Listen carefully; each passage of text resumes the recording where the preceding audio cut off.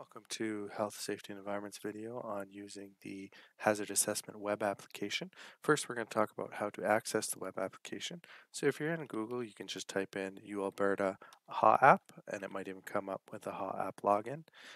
You can click there, and that will actually come up with Hazard Assessment web app for the University of Alberta. And this is our main page for HSE, where you will find access to this website.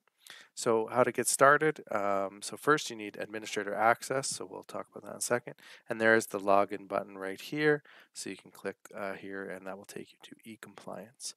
If you scroll down on this page, you will see the administrators for the various faculties and portfolios. If you do not have access to this app, you need to email your administrator in order to get access. So now we can go to the website, and so you would log in with your email and password, and you'll get this homepage. This homepage here gives you the steps, and on the left-hand side, you can see probably you will see my stuff. You will see employees if you happen to be a departmental manager, and you will see hazard assessment. You won't see a lot of the other stuff. It's not necessarily active in all the sites. One thing you want to make sure is you come up to the top and you see current site. Click this little blue button and you want to make sure that you're in your faculty or portfolio site. If you're not in your faculty or portfolio site, you may not have access, and so you can come in here and find your site in order to make sure you have access to your hazard assessments. As you can see, I'm just in our sandbox here so that we can play around with the various functions in this web app. So the first thing you want to do is click on hazard assessment. And today we're not going to go into how to do a hazard assessment. We're just going to talk about the tips and tricks of using the e-compliance software. So when you come in here, you'll see a list of your hazard assessments. And so you can click on these buttons on the left-hand side to view or edit any hazard assessment that's already there. You can look at the properties. You can copy a hazard assessment, and certain functions, certain profiles can delete. You may not have this delete button on the right hand side. If you have a list, and some groups have 100 hazard assessments in there and you don't want to scroll through all of them, you can search. And so if I were to type in carpentry here, then only the carpentry shop hazard assessment would pop up. The other thing you can do is if we go in here, and I like to put my name in, so then I search and I can find any hazard assessment in the description that has my name, so that it's easy for me to find my hazard assessments. Just a couple of tips. So to start from scratch, there's this blue button up at the top that says create, and you can either create new or create from template. We're going to create new from today, but I just want to show you create from template. Here you can pick from a set number of hazard assessments that have some pre-filled information.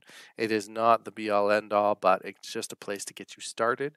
And so if you're doing an administrative hazard assessment, you can start with administration. Teacher would be good for teachers, instructors, professors. This social science faculty is one that faculty here at the U of A created, and it's talking about high consequence in a administrative environment. So you can feel free to check that out.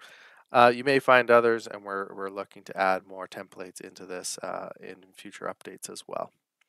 But what we're going to do is we're going to create from new. And what happens here is you create a hazard assessment. First thing, you name your hazard assessment. So I'm just going to call this test. And you put in your description, test hazard assessment created by Greg Hodgson. Okay.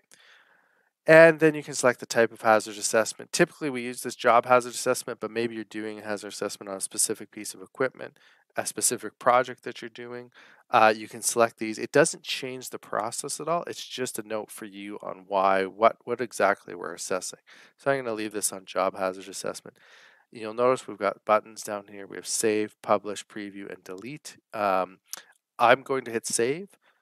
This is not Google. It does not save automatically as frequently as we'd like. So do hit the save button frequently, and as if you're working in Microsoft Word or something like that. Make sure you save often. All right.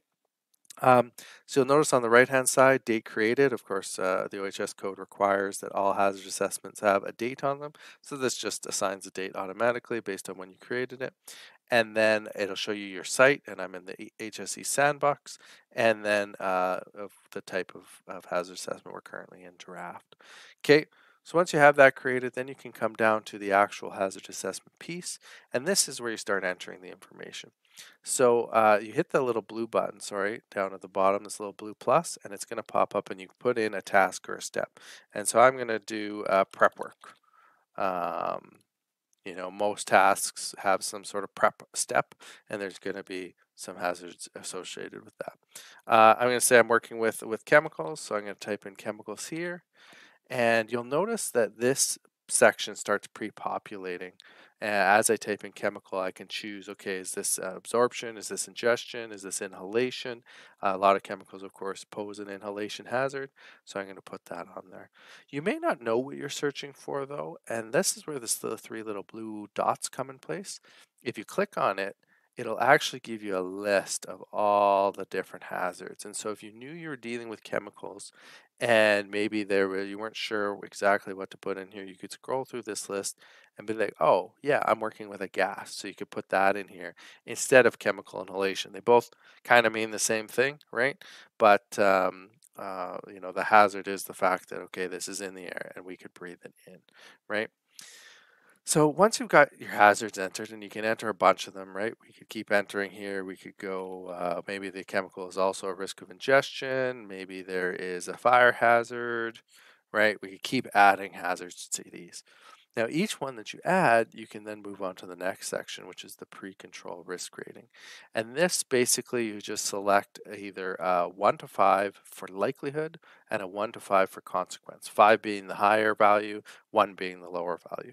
So likelihood is essentially what's the likelihood of an incident occurring while using this product with no controls in place. In a lot of cases, that's could be pretty high, right? You're usually looking at 3, 4, 5. If we have no safe work procedures, no training, no nothing, what's the likelihood of something bad happening? So for chemical inhalation, I'm going to select a 4 on this one. And then consequence is how bad could it be if an incident occurs? And now this depends on the hazard itself. For example, if I'm working with a very toxic gas, the consequence could be death. So I'm going to cut 5 here, and under health and safety, it says 1 or more fatalities. Maybe it's under fire and explosion, and so I'm going to hit a likelihood of 5 and a consequence of 5. Property loss of greater than 5 million damage could be a high consequence. Now, the other thing you have to consider when you're looking at property losses, this is the institutional risk. So 5 million is considered high risk to the institution. To your individual department, an explosion that costs $10,000 could totally derail your research, right? Or the work that you're doing. And so you might choose a lower value, or maybe 10,000, maybe 20,000, whatever that value is in your budget, because that would be a high consequence because it would totally derail your project at the time, right? So just different things you can select there, and we're going to hit done. And what you'll see is I've selected it for both fire and explosion and chemical inhalation. It's just multiplicative. It gives us a risk rating of 20, and we're going to get to what that means in a minute. The next step here, B, is where we enter controls. And so for chemical inhalation, we would likely be using a fume hood, right? So that's a really important control. We would probably have some safe work practices. And you can see as I enter in these, it's searching and I can find them very quickly. But again, if you're not sure what to put, you can click the 3 little blue dots and it's going to give you engineering, it's going to give you administrative, and it's going to give you personal protective controls. If we scroll down to the bottom, there they are. And so for example, so I'm talking chemical inhalation and I'm scrolling down and I look and I see, oh yeah, respiratory protective equipment, right? So I would use a respiratory protection with a chemical cartridge in order to protect against chemical inhalation, right? So now I've got an engineering, administrative, and PPE. Keep adding controls until you have everything either that you have implemented or that you're going to implement to protect against this hazard. And then we can look at the post-control risk rating. So there's a few different things is, what's the likelihood of exposure, right? That's what we're looking at here. So if we're dealing with this chemical and we have safe work procedures and we have ventilation, the likelihood of exposure has likely decreased, right? So we might drop that to a 1 or a 2. And the other thing that we could look at is if an exposure occurs, could we reduce the consequence? And that's something where PPE comes in, and you could factor in PPE because respiratory protection is actually going to prevent the exposure, right? But if we count the exposure as being, okay, the person was exposed to this gas as a whole, what the respiratory protection does is it reduces the consequence of that exposure. So it's kind of that last line of defense. And so we might actually say in here, okay, if there's a leak and the person is exposed, the fact that they're wearing respiratory protection means that we're actually going to reduce their consequence. And so instead of a fatality, we might have an injury. It might even be just a minor injury to that individual because they were wearing the respiratory protection.